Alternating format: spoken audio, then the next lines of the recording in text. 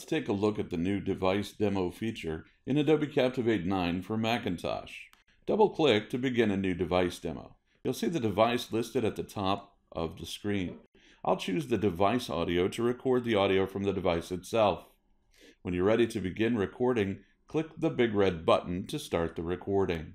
Now I'll grab a quick recording here using Adobe Color. I can scroll through. I can also click the plus button in order to check out what's on my camera.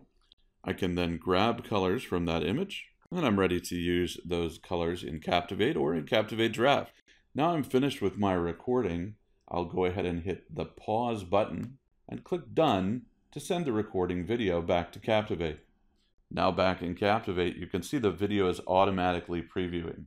I can click the Edit button in order to take that video directly in Captivate. Now here we are with the video recording. I'll play back just a little bit so we can see.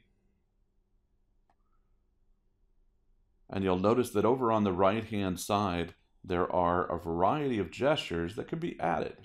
When I am finished with my project, I click Publish, Publish to Computer, give it a name, and then click the Publish option. Once published, I can upload my video directly to YouTube. I can open and examine the published video, or I can import the published video back into Captivate projects as an MP4 video. That's the device demo feature for Adobe Captivate 9 on Macintosh with iOS Demo Capture.